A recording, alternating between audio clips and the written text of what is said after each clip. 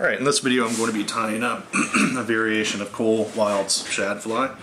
There's a couple variations in Pfeiffer Shad Fishing. The main difference between this and the original is it just has a wrapped hackle rather than a wet fly style hackle.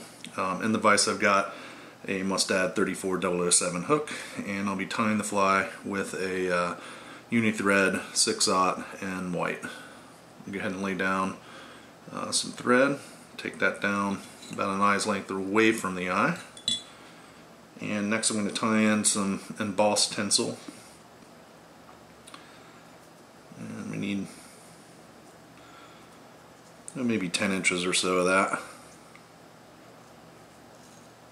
just to be safe.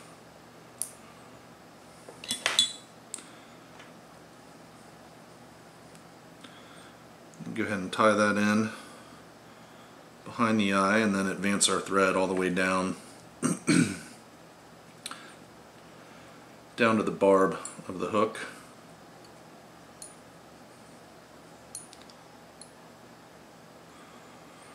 Alright, next material we're going to use is a white floss, and I'm going to pull off probably 2.5 feet of that.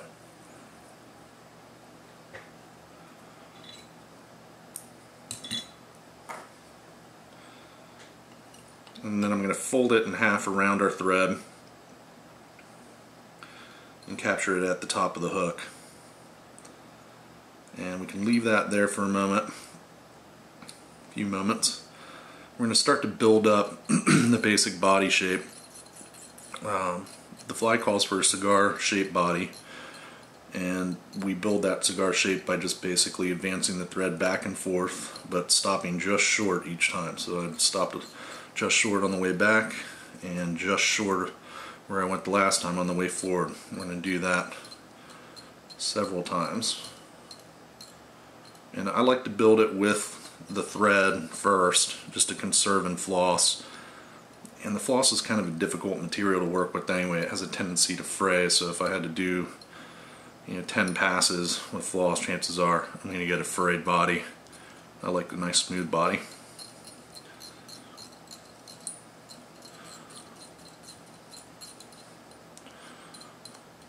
Thread's cheap too. Floss can be expensive.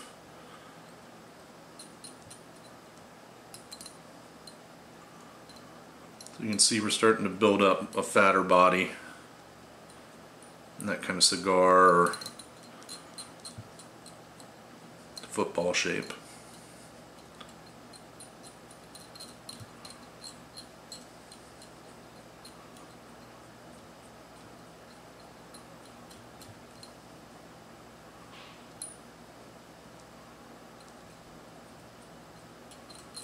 Just take your time.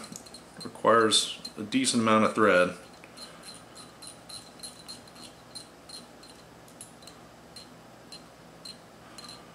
Alright, I'm going to advance my thread all the way back to the butt of the fly again, and start the whole process over again. You really want a nice fat cigar shaped body for this pattern.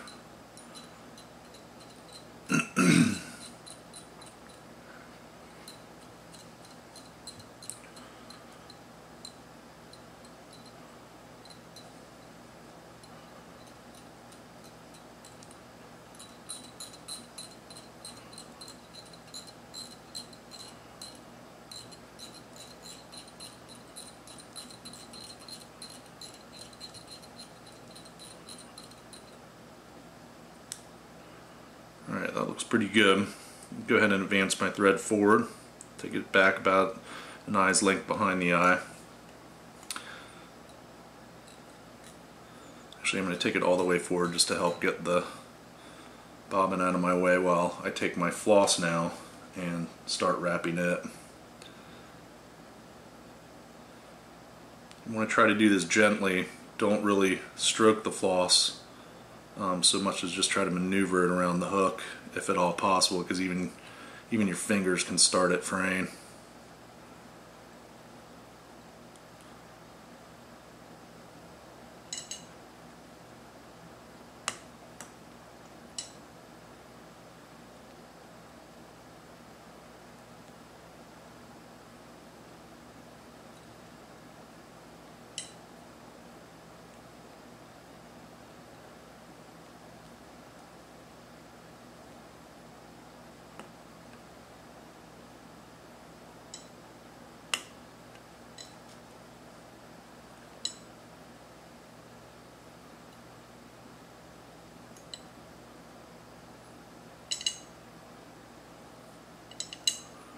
Careful with the hook tip, it'll definitely want to split the floss.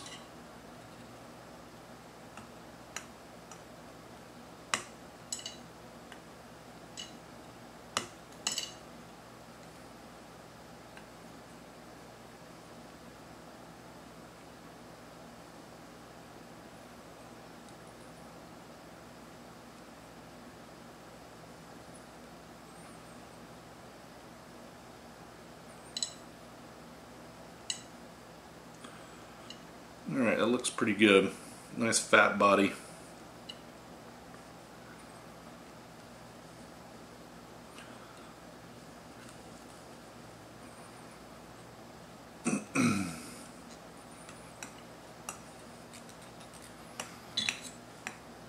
Go ahead and trim our excess floss and just snip any of the little frays that might have gotten started.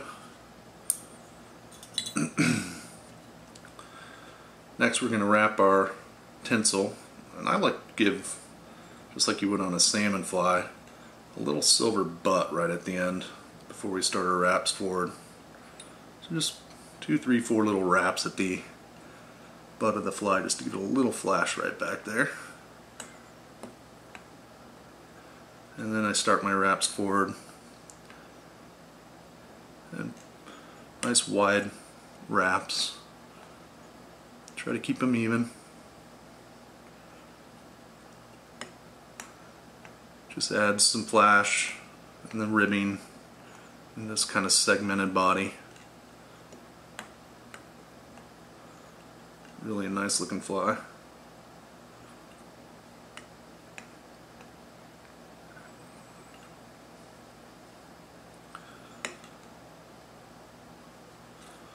Capture our tinsel with our thread.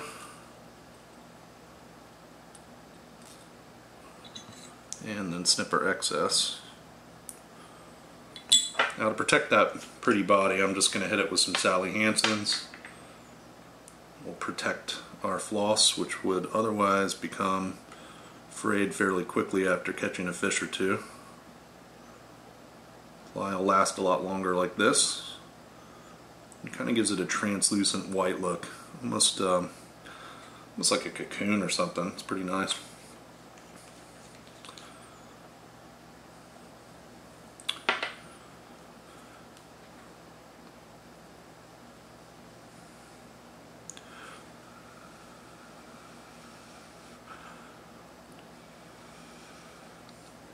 Alright, the next material we want to tie in is a white hackle.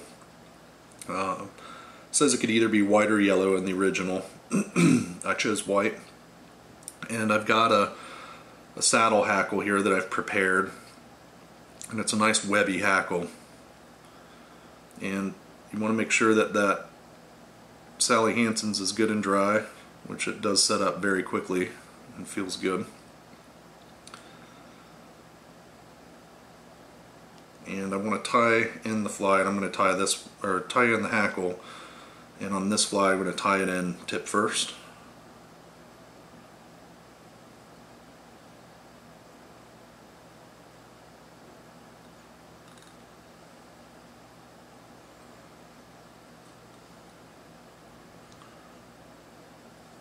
Try that again.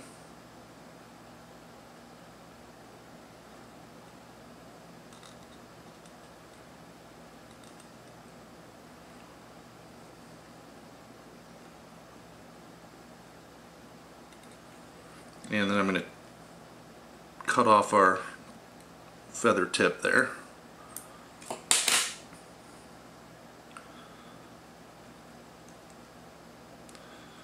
And I want this fairly sparse. It's probably only going to take, I don't know, 2 or 3 wraps, maybe 4.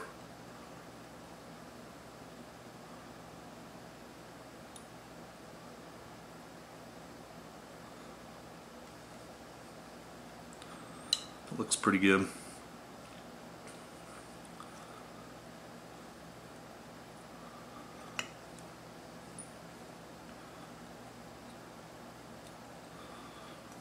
And then we want to just snip off the excess feather.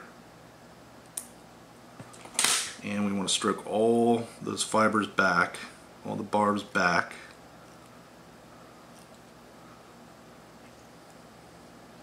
And give a few wraps.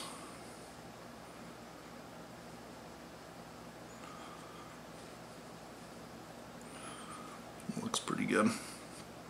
Basically want the barbs to lay back, or the hackle to lay back. Now we're going to go ahead and just whip finish off our white there, our white thread.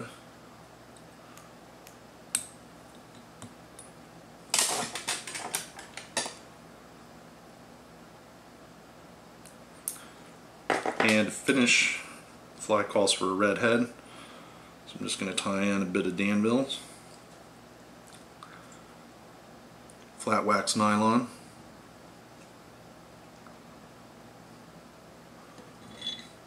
couple locking wraps, trim off our excess, try not to hit that hackle.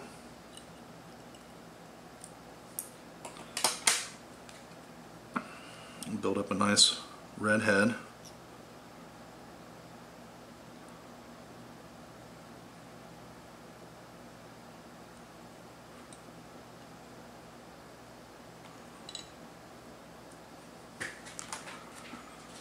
And give a whip finish.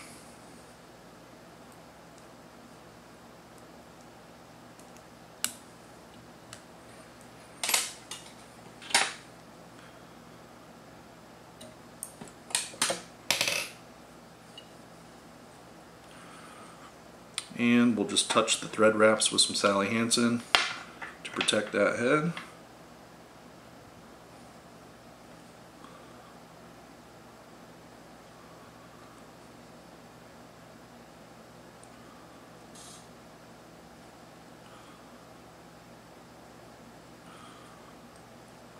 And there you have it. Variation of Cole Wilde Shad Fly. This is done with a full wrapped hackle. Probably a little more complex of a fly than I would tend to tie for shad, but it really is a good looking fly. And I'm sure would entice a shad to grab it. Enjoy.